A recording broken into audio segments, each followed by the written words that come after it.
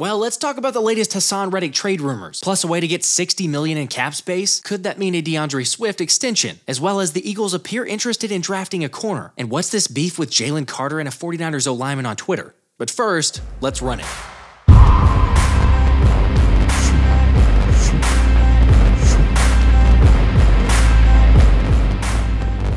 What's up, guys? Happy Valentine's Day, and hopefully you got your special someone something special. Although it turns out that it's Convince Kelce Day, just in case you want to dial up WIP and leave a message for sexy Batman. So if you could just go ahead and get here as soon as possible, that would be terrific. Okay, yeah, that won't do as much as seeing Travis win the Super Bowl, because I'm telling you, for someone who has brothers, that no doubt lit a fire in Jason. He's feeling himself, and I'm getting pissed off that he's feeling himself. Right. We're out in the backyard, and he starts just driving and doing this stupid little hook shot over like his shoulder. It wasn't a hook shot, but like a driving like little, whatever that's called. And he is making it every single time, and I can't do anything to stop it.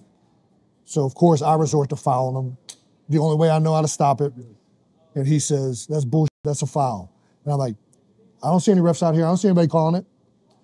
He picks the ball up, throws it at me, goes in the house. I'm like, "This mother, you just throw this ball at me?" So I go in there, I'd grab him on the shoulder and I punch him.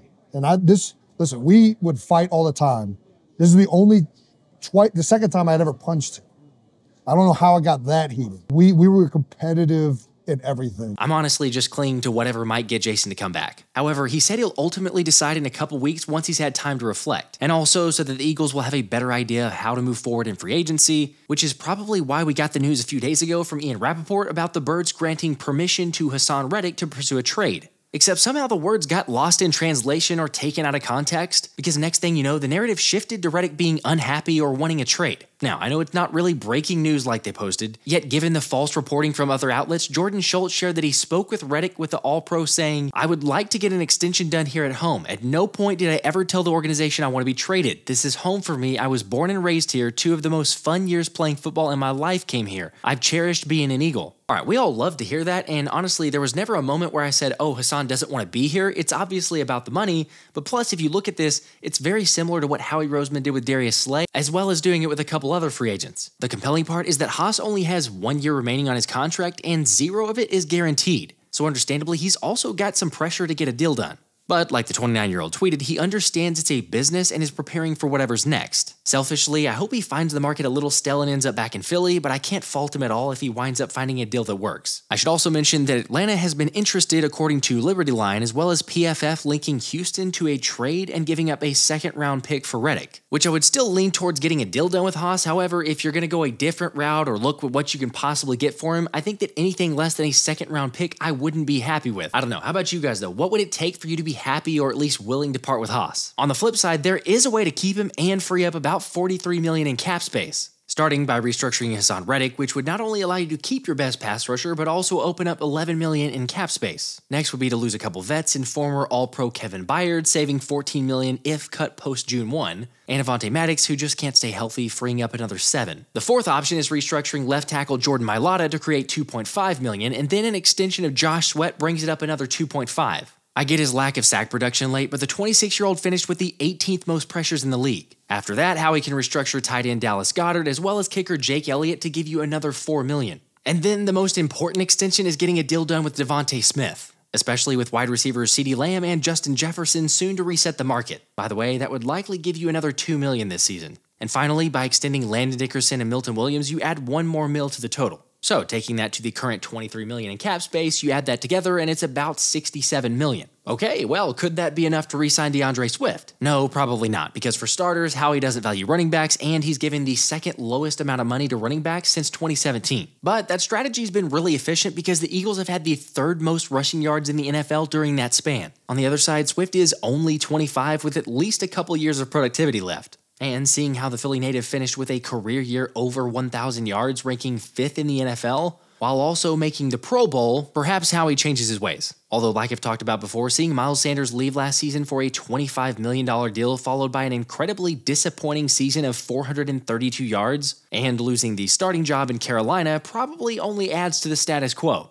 Plus, the rest of the league seems to be catching on as well, with the last 10 Super Bowl winners featured running back not being worth more than $2 million. So check it, 2014 Patriots, Jonas Gray was the leading rusher of 412 yards on the team with a $271,000 cap hit. Then 2015, the Broncos had Ronnie Hillman at a $942,000 cap hit. 2016 was the Patriots' LeGarrette Blount with a $1 million cap hit. 2017, obviously we know very well, LeGarrette Blount again though with a $1.25 million cap hit. And then 2018, the Patriots, Sony Michel. The 2019 Chiefs featured Damian Williams. And then 2020 for the Bucs was Ronald Jones, followed by the 2021 Rams and Sony Michel. And finally, the 2022 Chiefs and 2023 Chiefs of both being Isaiah Pacheco. Anyway, so as much as I'd love to keep him, Smart Money says Agent Zero's gone. Although it does look like the Birds could be changing things up at cornerback, since Jake Rabati reported that the Eagles met with Louisville cornerback Jarvis Brownlee Jr. at the Senior Bowl, which if you're not familiar with Brownlee, Outside the Birds shared that if you're a fan of physical cornerbacks that aren't afraid to hit, then you should be very happy that the Eagles met with the Louisville cornerback.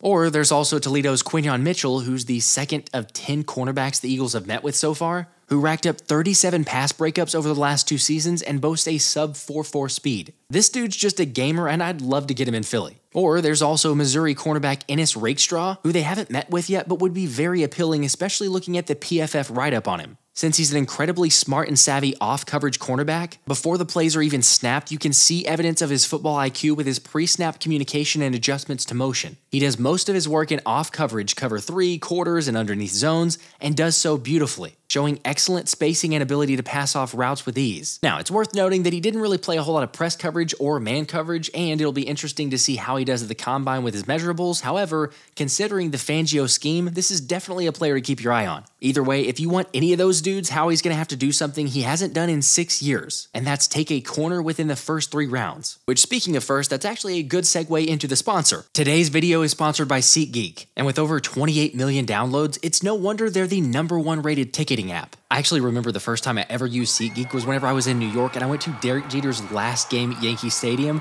I don't know, there's just nothing that beats attending an event in person. Oh yeah, I forgot about this one with my bro Dave at the Elite 8. His reaction to that buzzer beater was priceless. But man, not much tops the 27 beatdown we put on Dallas, especially getting to go with my twin bro Caleb. What do y'all think? Can you tell the difference? The best part with SeatGeek though is that you can certainly tell the difference about a good deal versus a bad deal. For example, each ticket is rated on a scale of 1 to 10, with the green dots being good, like Joel Embiid, and the red dots meaning bad, like Daryl Morey's trade deadline. Sorry, there's no guarantee on the Sixers' future. However, you're in luck in case, let's say, for example, you bought tickets to an event that you really no longer care to go to. Every ticket with SeatGeek is backed by a buyer's guarantee, and they're the only site that allows you to return your tickets ahead of the event with swaps. And you know I came through for you guys, so use my code Philly for $20 off tickets at SeatGeek. That's $20 off your first purchase with promo code Philly. Make sure you click the link in the description to download the app. All right, let's get into this Jalen Carter and Jon Feliciano drama. So first off, where this thing started was 49ers guard Jon Feliciano blaming teammate Spencer Burford for missing the protection for Brock Purdy that would have most likely resulted in an easy touchdown to Brandon Ayuk, to which Burford then responded saying, "Sheesh, I opened up my app to get this? Get well soon, bro." And then Feliciano tried to play it off, saying he's sorry and woke up hungover, it's effed up, while apologizing and saying, "You got nothing but greatness ahead of you. And I'm sorry, bro." My pops taught me that a man who talks behind somebody's back is a coward.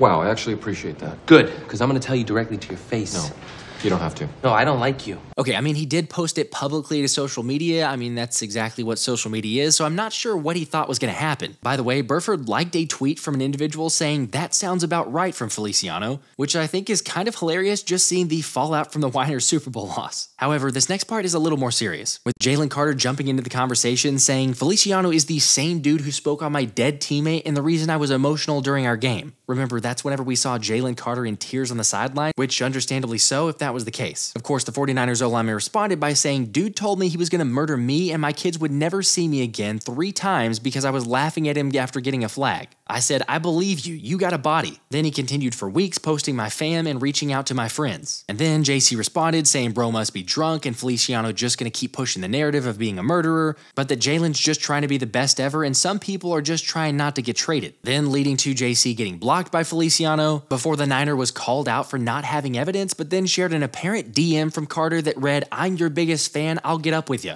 Which was then followed up by Feliciano saying, "The NFL has all the receipts. I'm past all this though. I hope the best for him. I take responsibility for my part."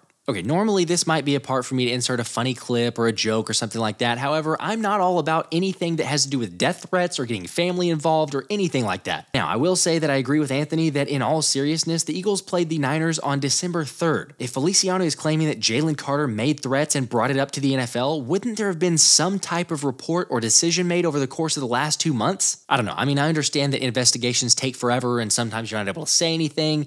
However, like Anthony says, something would have come out. I mean, take a look at all the reports that we've seen over the last several weeks or months or everything through the season. It was filled with drama. This surely would have come out. But again, who really knows? All right. Curious to get y'all's thoughts on it, and on a lighter note, we're going to have some draft content coming soon, as well as going live as soon as any breaking news breaks. So do me a favor and hit that sub button if you haven't already. Until next time, this has been the Philly Special.